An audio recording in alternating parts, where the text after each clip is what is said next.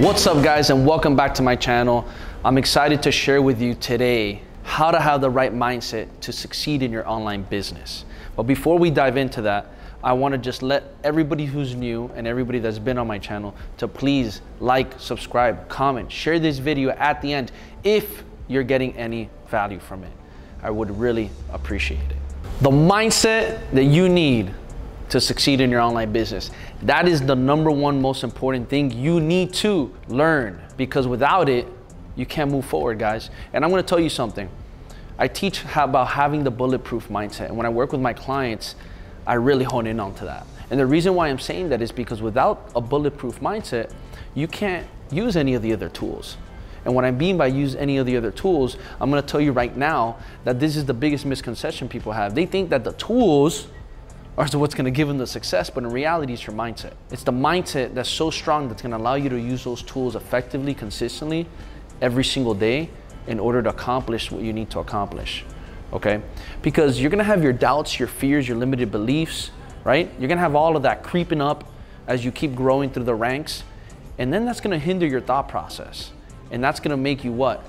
Slack on your tools. It's not gonna make you apply your tools consistently. You might not even believe in your tools anymore. And that's why by having the right mindset, you'll have the right consistency with those tools. So look at it like this.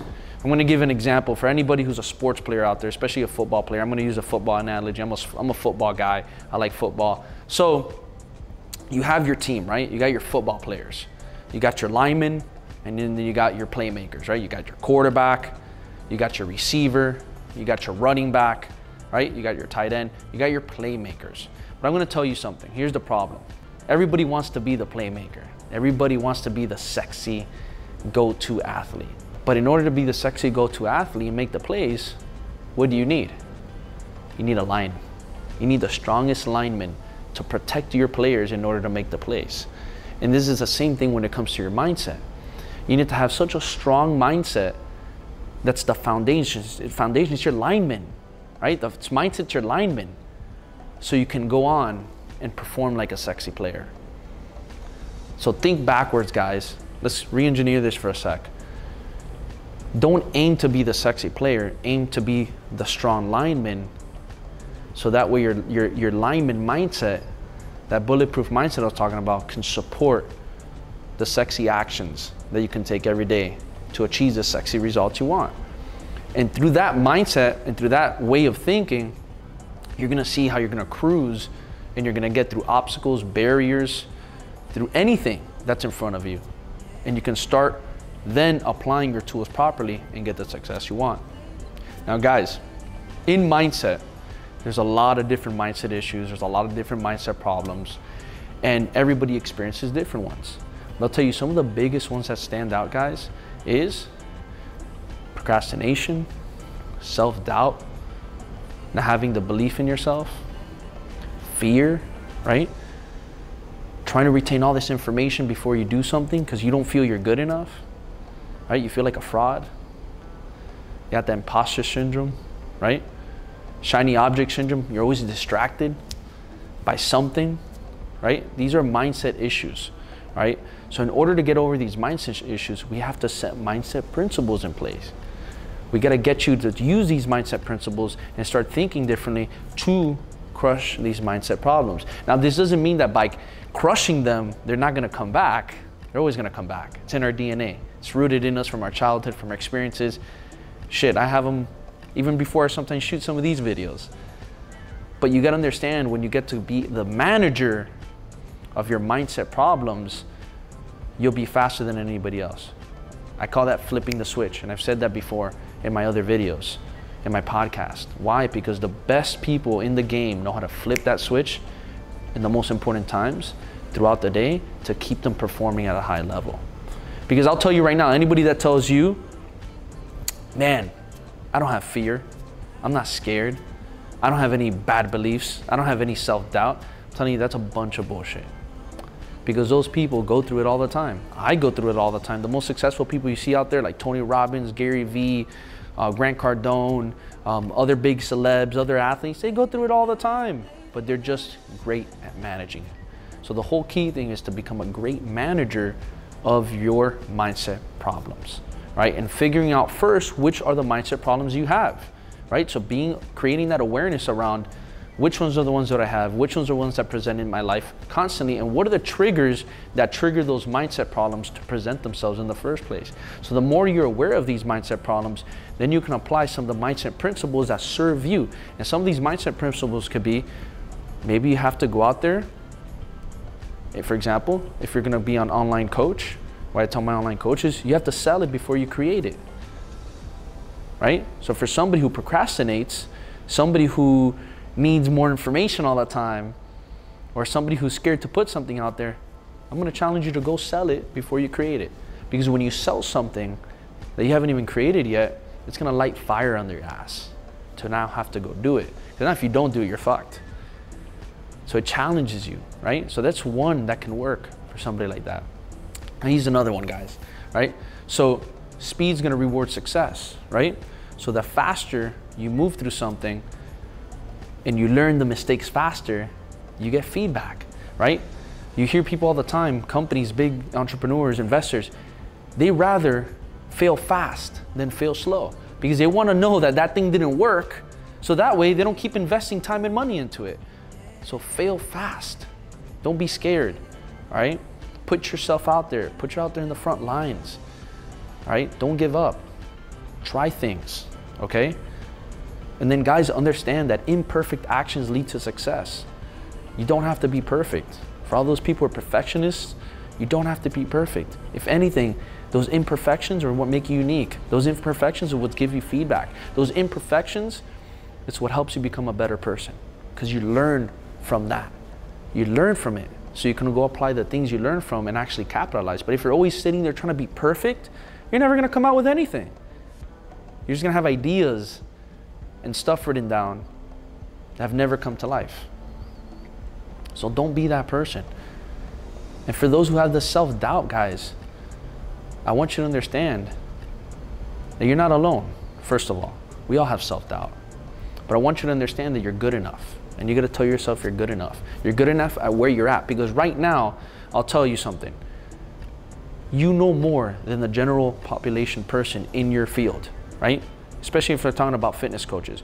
You as a fitness coach, you as a personal trainer, you as a fitness instructor, you know way more than that person out there who needs your services, right?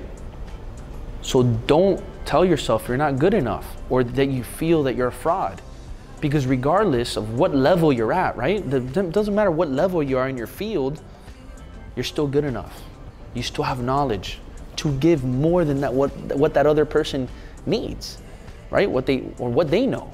So you're still doing them a service, but you don't stop growing, right? That's what makes you a winner, because you don't stop growing, you keep learning, and that's where you keep growing. But now if you stopped, that's a different story. But if you allow yourself to keep growing, where you're at right now is more than enough to get that person started. So don't feel that you can't do something. Don't have that doubt, okay? And then the other thing, guys, is your belief systems, right? And I'll tell you, there's one big word that stands out in that word belief. And the word in there is lie.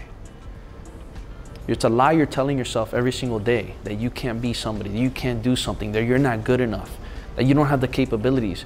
You're lying to yourself. You're lying to yourself. Stop lying to yourself. Put yourself out there. Give yourself a shot. Understand again that you're more than capable, right? Understand that the information you hold right now is more than enough to help somebody out there. Understand that you got somewhere because you worked hard, because you studied, because you put in the time to be who you are today. So start believing and change those belief systems. Unmarry that old belief and re-enter with a new one. Marry a new belief system. Start believing that you can do it. Start believing that you're more than capable. Start believing that you have enough info to help somebody already, to get them towards where they need to go. As you keep learning, you can give them more information. So have a different belief system. Bring in a different belief system. And every single day, tell yourself you're good enough. Tell yourself you're more than capable. Tell yourself that you're worthy of great things as long as you work hard.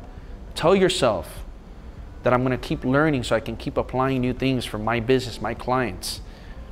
And I tell you right there that all of that will start to slow down, and you'll start becoming a better manager of your mindset problems. So now that you understand your mindset problems, what are the triggers, right? So we created that awareness. We're figuring out what are your mindset problems. What are the triggers that are triggering those problems? What are they? I don't know, but you know. I know mine. You gotta ask yourself, what are yours, right? Is it something somebody says specifically? Is it something that you do throughout the day? Is it when you get in front of something and it reminds you of something? Is it something that presents itself due to something else? What does it for you? Start writing it down. Write it down on a notepad, on a computer, on your phone, on a piece of paper. I don't care, write it down. So that way you see and you're aware every time that trigger happens, you take a step back. You allow yourself to sit or stand wherever you are, or remove yourself out of that spot into a new spot. Maybe outside, take some deep breaths, move your body, start thinking of some really good thoughts.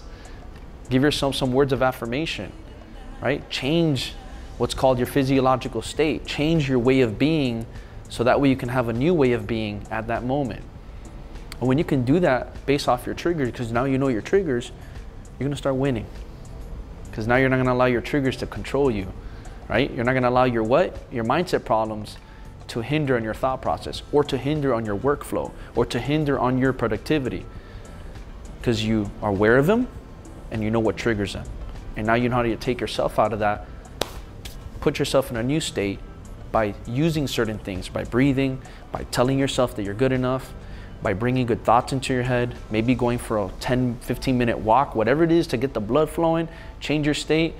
And then before you go back in, you tell yourself, this is what triggered me. I know of that, and I'm conquering that because I'm in control. And when you tell yourself before going back into that workplace or wherever it is that you work from or whatever it is that you're doing, you're gonna sit there more peacefully and more prepared. So guys, grab this information. Don't just listen to it, but actually apply it the next time you feel triggered and one of these mindset problems present themselves in your life, in any situation.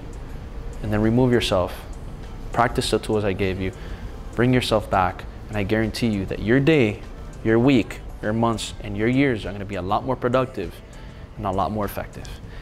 Guys, if you got any value from this video, if this served you, if you're gonna apply it and you see that this is helping you, I would appreciate a like, a comment, a share, subscribe, show some love. Now put into work. Let's go.